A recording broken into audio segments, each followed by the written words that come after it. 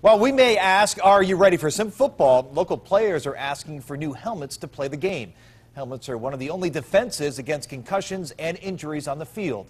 And now Cleveland has been selected for a USA football pilot program aimed at replacing helmets older than 10 years old. News Channel 5's Dave Arnold talked with a local league applying for the grant. He rips it right out here. Exciting Cleveland muni-football. 87 teams, 2,800 players countywide, all wearing helmets.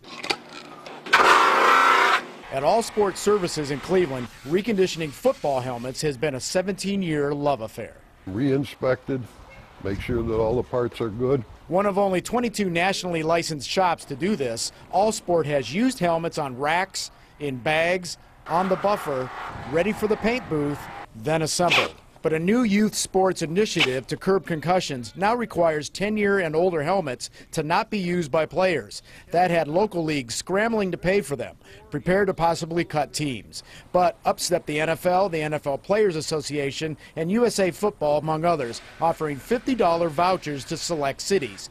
And Cleveland is one of those. All Sport has had to lose some inventory, but This is a step in the right direction on the bottom rung, on the youth level.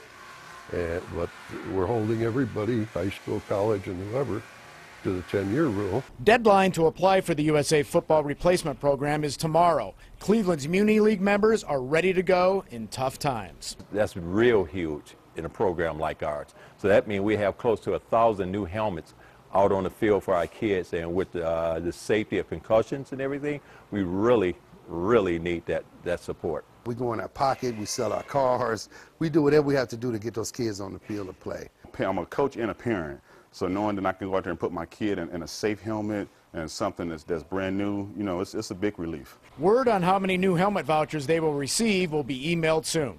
Dave Arnold, News Channel 5.